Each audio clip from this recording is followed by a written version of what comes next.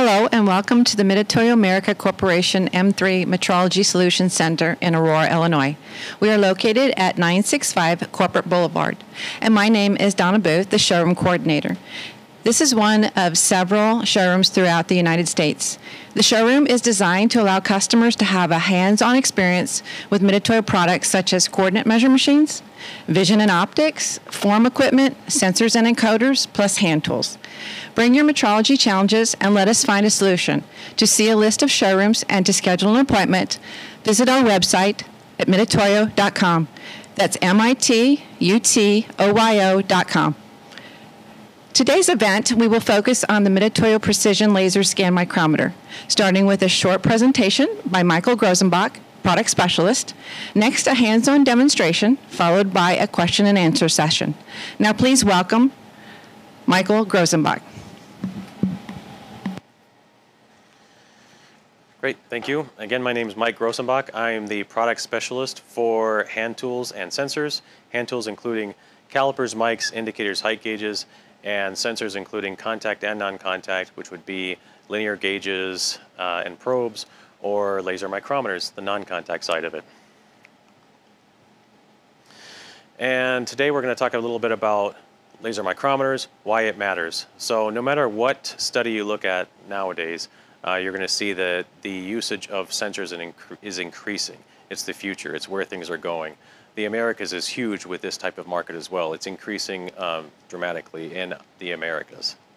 So lasers, I'm not going to go into the history of lasers because everyone knows what they are, but how do we differentiate ourselves? What's changing in the world of lasers? So one of the things that we're doing differently is the way that the lasers are being used is being used much more accurately with methods to compensate for pitch error, and things like that within our products. But also, I don't know if you knew, but laser is an acronym for light amplification by the stimulated emission of radiation. I don't know if you knew that, but within the last few years, I didn't really know that. So what is a laser micrometer? Why are we here? What are we talking about? So a laser micrometer is basically a ribbon of light that you put a part in place and it's measuring the diameter of the part. How it's doing that is through this. We have a semiconductor laser and it's bouncing the laser off of a spinning polygonal mirror, which is going through a collimating lens so that you get that ribbon of light that shoots straight across, a condenser lens to the photoelectric receiver. And then through timing, it's actually scanning top down, it's actually giving you the measurements through this principle. And you can measure any of these segments, whether it's the light segment, the shadow, or this light segment. And why that matters is because you can use any of them to measure. So normally what people think about with the laser micrometer is they put a part in, they get a diameter, and that's it. But you can rotate that part to get an ovality. So why do I care about segment 1 and 3 then? Those will actually give you, if you rotated them, a TIR or runout. So oftentimes what you hear in the marketplace is runout and TIR. So these would be the units that you would be using to measure to the part from the top or from the bottom. So the Mitutoyo lineup includes everything from something that measures down to 5 microns or 2/10,000ths of an inch, all the way up to 6.3 inches with a single measuring unit. We also have an all-in-one unit and an ultra-high accuracy unit here. And there's a lot of different features that they have, but you need to select the laser basically based on your application. The counter that we have now is the 6200. So it has a lot of different features as far as SBC, max, min, range, standard deviation. There's an odd flute mode in it. There are programs where you can use it to put in presets or tolerances. You can have different sets of tolerances per program.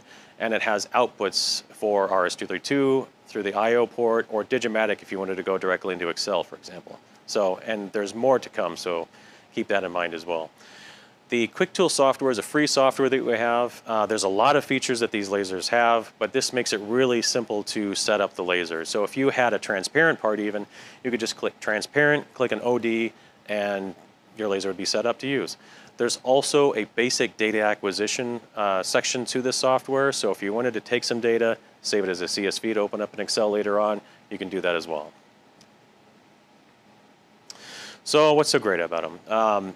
The accuracy is fantastic. You can get down to 0.3 microns or 12 millionths of an inch accuracy, and that's real linearity accuracy. That's not repeatability. So very highly accurate. They're high speed. If you have gauge R&R issues in your facility, maybe you have a problem between operators with standard micrometers, this is a great option for those types of situations. You can measure difficult parts with this, whether they're transparent, fragile tubes, fiber optics, extremely thin parts or hot parts. There's a wide range of applications you can use with these. So we've measured everything from beer bottles to barrels to carbon nanotubes. So what kind of applications, where do you see these? Primarily recently, actually, we've seen an uptick in pin gauge calibration. There's grinding operations we've had them. So in line, this is a centerless grinding application right here. Fiber manufacturers, really any cylindrical parts though. There was a garden hose manufacturer that was measuring the crimps with a laser micrometer. So it's really all over the place though. So it's not just aerospace and medical, which is the highest accuracy applications. It's really anything that you have a turned part. Common requirements are diameters, runout, roundness, ovality, straightness, where you can actually slide it through and measure straightness as well with these types of with these lasers. So again, they could be in lab, which is what most people think of, or they could be in line like this centerless grinding application.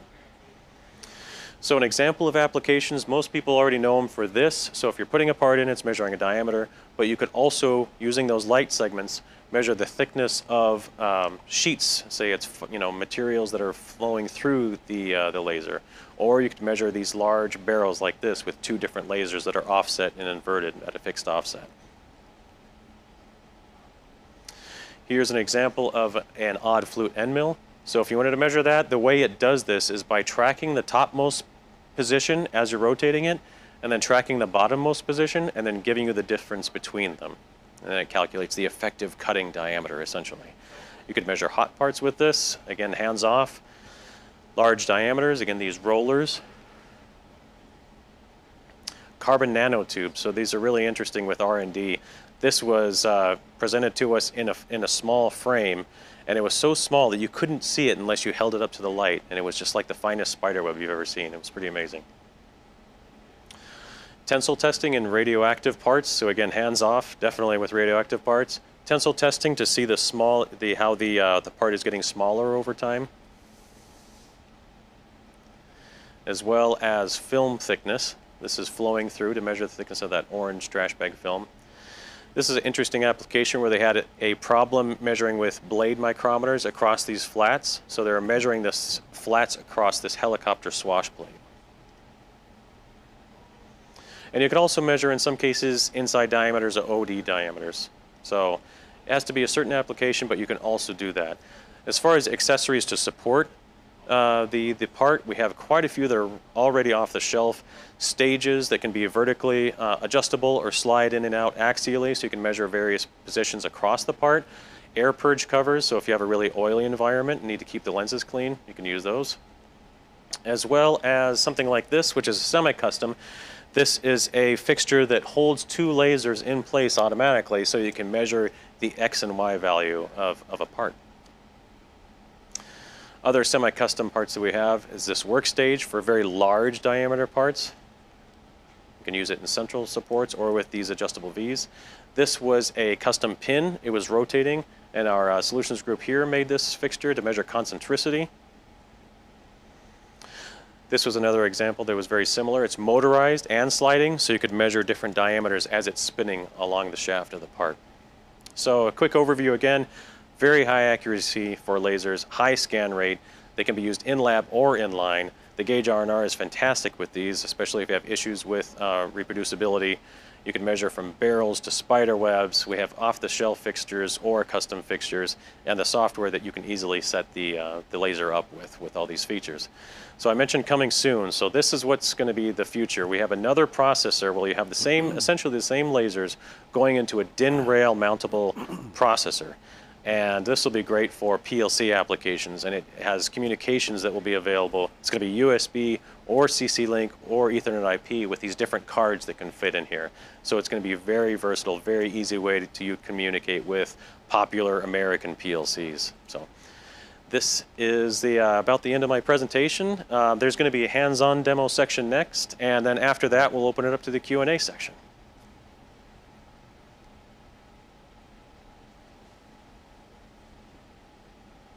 Okay, so at this point, let's move on to our next segment, which is the hands-on segment, and I have Curtis here to help me out with that. Hey, how you doing? I'm Curtis Stubbs, your regional precision tool sales representative, covering the North Central 9 states here in North Central Midwest. First of all, make sure you go there, hit the post notification button, go ahead and hit your like, and make sure you go ahead and make all your comments there and suggestions in the comment section. Now, Mike, there's a few parts that I run into with my applications with customers and stuff like that out there in the field, and some of them are just round parts like this for checking regular ODs, right? Right, absolutely. That's the most common application, is just measuring diameters like this. You've got something like a tube or a pipe or something that's been turned down, and you just want to measure a diameter. All right, so I'm gonna go ahead and pop this tube here in our V block here. And we have a few programs already set up. Right now, of course, program 0, which is segment 2 for just diameters, all right? Exactly. We have those diameters rolling. Now, if I wanna go ahead and hit my continuous run button, I can catch the max, min, and a deviation from that. So let's go ahead and run through that. So at this point with the continuous run, what he's doing is it's taking multiple measurements within that time where he started and stopped the measurements. So now what you can do is, of all those measurements, you can go in the statistics, and this N is the number of measurements that he's taken, the standard deviation, max, min, average, and the last one here is the max minus min, or the range, right? So in this case, I think we were measuring probably a hole or something that was coming across. So this will give you the max minus min, and this is the roundness normally of the part, right? So this would be the ovality or roundness. So again, this segment 2 that we measured here, that is the first shadowed segment. So you can use the light segments or the shadow. So this was measuring the diameter directly. All right, so now we talk about regular OD measurements. We're gonna get it set button and get out of here. We're back to regular measurement modes. Let's talk about a little bit more of another program we set up, which is program 1, all right? And then segment 3 for TIR, right? Exactly, so what this is, segment 3 is the bottommost light segment. So you can see on that sidebar on the left, that's what that is. So here, he's showing the light segment there, but this light segment at the bottom is going to be the gap. So it'll be the same as an indicator, measuring the bottom of the part, sticking up and measuring the bottom of the part. So I'm gonna go ahead and do our same there, do a little run, shift and stat. All right. So within that second or two that he took measurements in, he got 13 measurements. Here again is the standard deviation, max, min, and average. And here, the difference with this program is that since we're measuring the gap, this is the same as using an indicator. So this here, this R, is the max minus min, or the TIR, or run out of the part. So again, different from measuring the change in diameter, this is the difference in essentially the wobble, that TIR or run out of the part. All right, so let's go ahead and press the set button to get back to regular measurement mode. We're gonna go ahead and go to a different program we set up, and let's talk a little bit about ovality, right? We touched based on that. So we have program 2, ironically. All right, here we go. So program 2, now what we've done here is we're still taking a peak hold measurement, but say you didn't want to see all of those other measurements in it, right? So you only wanted to see the ovality measurement, right? So in this case, you could just hit the foot switch or the run button. Right, and I'll use the foot switch. It's pretty cool to use sometimes, so I'm gonna go ahead and do that. And rotate the part, so it's still taking a bunch of measurements and it's holding them internally. And once you're done, you hit the foot switch again. It pops up with the ovality measurement that you're looking for. So that could also be sent across to the computer. So if you wanted it to go directly into Excel, or if you wanted to send that to your SBC software, say it was MeasureLink SBC software, or your own software or programming, you could do this all through the Digimatic output, which is the Mitutoyo output, or the RS-232 output. All right, that's pretty cool. So we touched base on a few of those. We go to another program we have, like for gap measurements, aka TIR, right? So ironically, again, in number sequence, program 3, segment 3. Right, so here we're going back to segment 3 like we did originally. And the reason why we're using this is because the dovetail of this adjustable work stage is pretty nice, because it's actually cutting off the bottom of the laser and giving you a nice crisp edge, so that this distance to where the bottom of the part starts is going to be very accurate and repeatable. All right, so same thing. At this point we'll do the same thing. We've set it up ahead of time just for peak hold. So we're still doing max minus min in this mode, but again, this is going to be the TIR. This is going to be your run out directly. So if you didn't want to have to toggle through all of those other values, then you could do it this way as well. One more time, just in case our audience forgot to hit that again and missed it. Yep, there we go. Rotate a little bit more and you see a bigger run out. Oh, that's pretty cool. So now we got all these touch pads and stuff like that. I know a lot of my customers that I run out there in the field, they say, well, can I be able to program this? And I say, sure you can. We got a free downloadable quick tool. So let's gonna show them how we can do the same thing, but with the quick tool.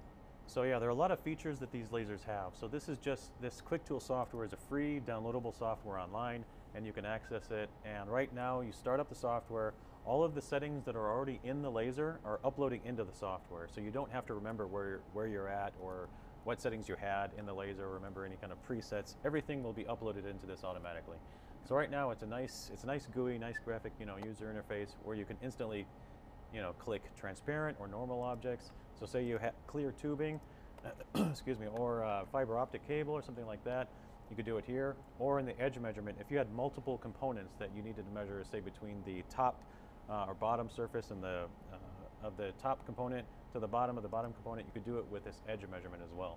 Okay. You can easily change the resolution, blanked out digits. You can have dual programs here. So if you wanted to list the gap measurement and the diameter at the same time, you could do that. Here is the expanded setup. So if you did want to see everything at a glance, there's a lot more features, like I said, so you can see them here. Right. So if you wanted to change the type of go-no-go measurement, so say you wanted it to be, instead of just an upper and lower tolerance, you wanted it to be a 5-step tolerance. Maybe you're going to a light stack or a buzzer and you wanted to give a warning buzzer, you could set that all up right here. Okay, so let's go to this next mode here. So mode here, you'll see what your programs are. So each program again can be set up differently. So the way we had it, we had program 3 is doing the gap.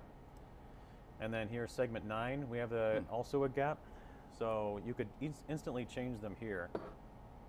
If you want to do roundness, cylindricity, it's easy to do some of the presets here.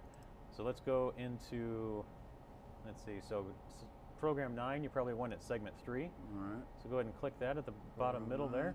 All right. Right? Here we go. And then if you click on detail setup here you can see what your averaging is. So if you wanted to change how many pieces of data are being sent across per second, or if you wanted a different timing or maybe more measurements to give you average measurements, you can change that here.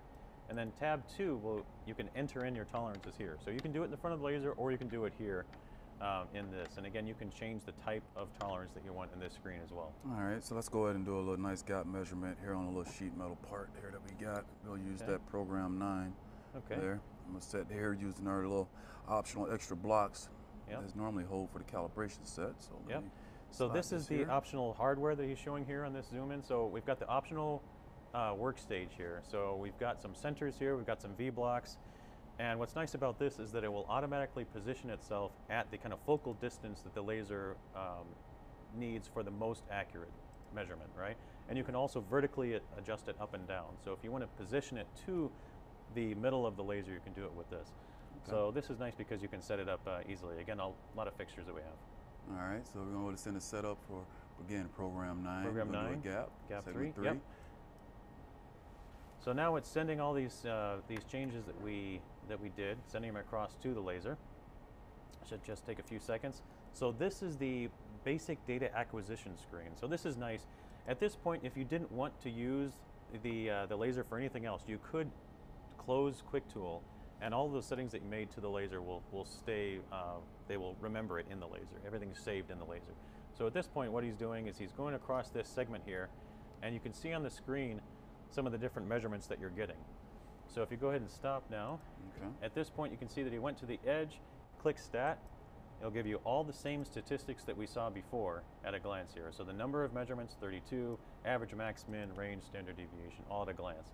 And at this point, if you wanted to save this data to open it up into Excel later on, you could save it here, it'll save it as a CSV file, and you can open up in Excel. Or you can have an SPC software access that CSV file as well.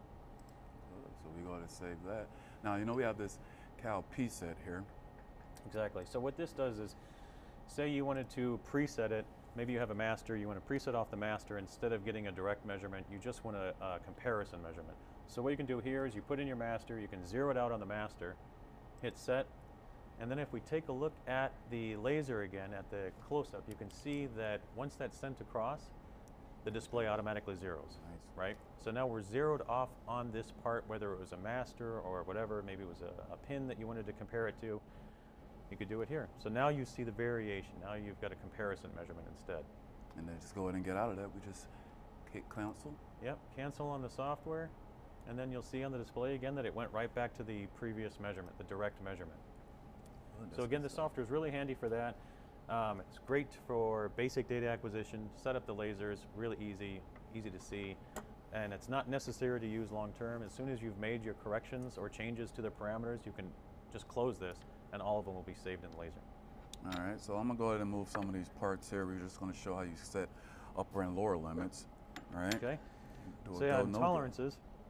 So if we put the part back in, so this dovetails really nice. These V-blocks just slide right in and out. So let's go back to program 0. Okay. Program 0, if you hit the foot switch, I'll take a quick measurement, and see on the display here, see how it says go? So we know that this is in spec according to the previous tolerances that we've put in there.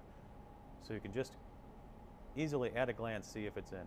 And if it's out. Now if it's out of spec, whoa, you can see on the LED, plus we have a buzzer set up so you can see that it's out of spec. So this buzzer is built into the laser also. So now you can see visually and then you can hear that it's out of spec. So if it's you or your operator, it's easy to tell if it's out of spec. And to set those limits, you can set those limits exactly right in the keypad or also the Quick Tool software. Yep. So if I go ahead and press my limit button here, yep, you can kind of see. You can see here, so you can see in program 0. So in this laser, we've got 10 programs, but you can go up to 100 different programs. So in this one here, we've got the lower limit. Mm-hmm. So this is your limit low, and this is your limit high. So this is your upper tolerance, right? Mm-hmm. And there's different ways of setting it up as well. So if you wanted a plus or minus tolerance from a part, you could set that up in the laser as well. Good stuff. Good stuff. So now with everything we went over through and all this good stuff, I mean, I'm sure there's questions that's out there that needs to be answered and Q&As. So we want to go ahead and see how many comments we got so far. We'll try to answer them out. Don't forget to leave all your extra comments down there in the comment section. Again, don't forget to hit your like button, your post notifications on, and you always receive any other future seminars, demos moving forward. So, questions? Donna?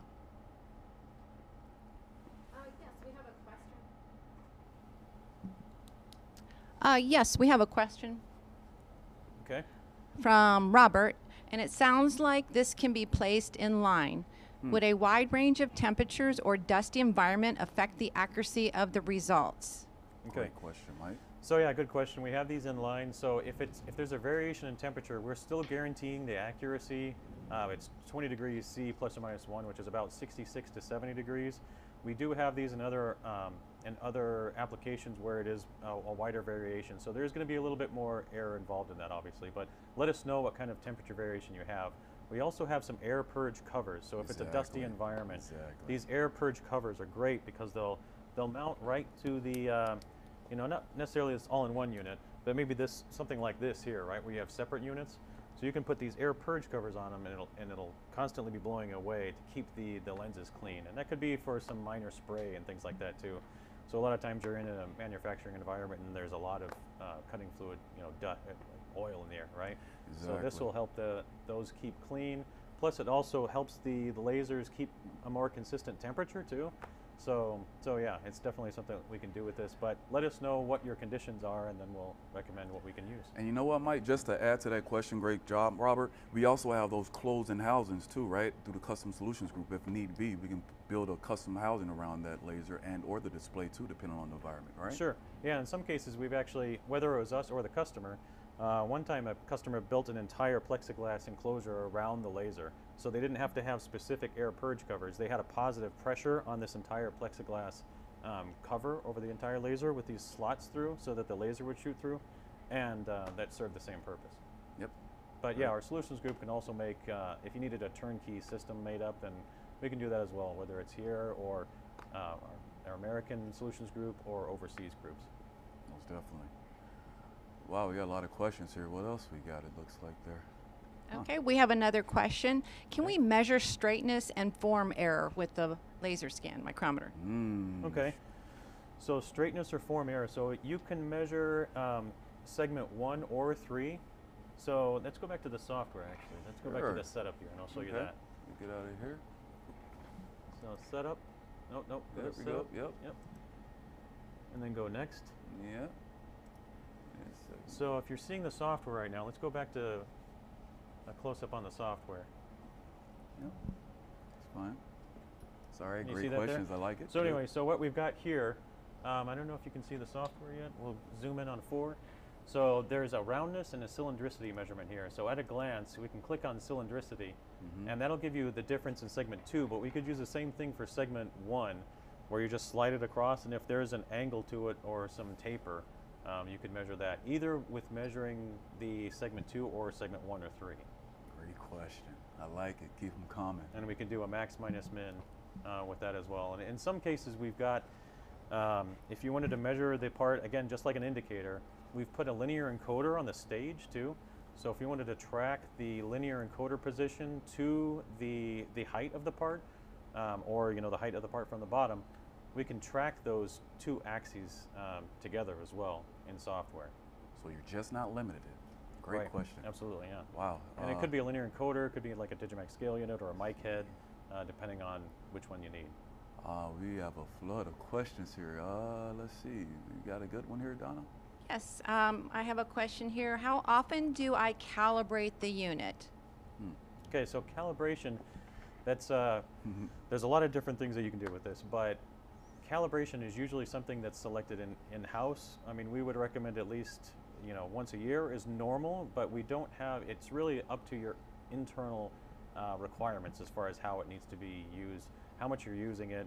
But what you should do once in a while is put multiple diameters in there and make sure that it's measuring all of them correctly. So if you have some high accuracy gauge pins or the calibration set, which we have here, you can calibrate it with those. If you need it traceable, you can send in the specimens to our Cal lab here to have the specimens calibrated and A2LA traceable, for example, or you can do the laser, or you can do both. Or if you have your own pins though, pin gauges, you can get those certified as well. But what's nice about the calibration gauge set is that if you do need to recalibrate it, especially if you're at a different temperature like he was mentioning earlier on, if you know you're going to be at a slightly higher temperature, we recommend that you use a calibration gauge set that's been certified. So here's the one specifically for this laser. So you can see that the sizes here, there's one for the largest diameter, and then there's in the range. So for this one, it's 60 millimeters. And then there's going to be another pin which is just above the smallest end of the range, so I think it's about 1 millimeter. So depending on the range of laser that you have, there's a calibration set that you can just put in, and you can see this is set up for these specifically. So it's, again, set up at the correct focal distance, and then you can adjust it, so as soon as one's in the middle of the laser, the other will be 2 automatically. So we've got this here, and we can measure either one here and calibrate it with those. So hopefully that answers your question.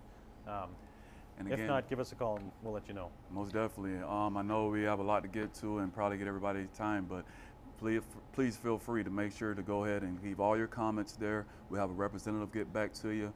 Like our subscribe channel. Put all the post notifications on so you're instantly getting everything, okay? We do appreciate it. Okay, we have a good question from Tony. Can I measure something like small wire diameter at high speeds? Ooh, great question. Absolutely. Mike? So the scan rate for these is already very high. It's 3200, so it depends on the application, but we can typically measure it in line at a relatively high speed. What we'd recommend though, in order to keep some of the bounce down, we do have some roller attachments, an optional accessory roller attachment that the wire can roll across, so that you're presenting it to the laser very consistently. So we'd recommend something like that, whether it's ours or your own, something to present it to the laser. But yeah, we can measure these in line. In some cases, if there's certain vibration, we need to compensate for that, depending on the fixturing. But yeah, that's something we can do too. And the averaging that we have built into the laser, we have standard averaging where it's doing groups, or we have a moving average. So normally if something's going to be in line, we have this moving average that you can set up the laser to do instead. So sometimes that gives better performance for measuring inline high speed. Great question, great question. We got some more here? All Yes, right. we have another question from Glenn. How do I set up the foot switch? Oh, easily. I mean, we got here just my little cable. We can come back here to the display. You probably see this little cord, but actually on the back of either your external display type or the built-in type, there's a foot switch jack that you can actually just plug it right in there. Most common commercial foot switch. So I'll go ahead and pull this out. Here it is right here. If you can kind of see my hands here. If not, same thing. It just goes right inside the back and plug in there. So this is a mono plug too, so it's a standard stereo type plug, but it really is just a momentary contact for this. So we've also had customers make up their own. In some cases we've had it for these or other devices where this mono plug they've hooked up to a relay switch, and say they have, it's moving into position and they want to trigger the measurement. So as soon as it hits like a proc switch, it'll trigger that measurement with the foot switch. So you can have it almost like an automated system as well. Oh yes, most definitely. Okay, we have time for one more question, Okay. and that is about how many programs can the laser scan micrometer hold? So for this laser here, which is the all-in-one, we've got 10 programs for 9506. this, 0 through 9. For everything else, it's going to be 100 programs. So we have 0 through 99. And also with the foot switch, to get back to that, we have some new types as well. So if you wanted just a hand switch, we've got a little hand switch, button switch that's pretty nice. We also have an industrial or heavy-duty foot switch. So if you think there's going to be a lot of oils or if you're really going to be slamming this thing down, we have a higher end, standard foot switch too, which is a beefier foot switch. So Good. I think that's it for now. So again, thanks for your time. Now we're going to Yes. finish it off with Donna here. Thank you, Mike, and thank you, Curtis, and thank you for joining us for this event. If you would like additional information or a demonstration, please feel free to contact Mitutoyo America Corporation at 888-MITUTOYO. That's 888-648-8869. And ask for me, Donna Booth, at extension 3629. Or email me at donna.booth@mitutoyo.com or use the link in the chat. We will be happy to set up an appointment. If you enjoyed this event and would like to see more, please like and subscribe to our channel. And once again, thank you.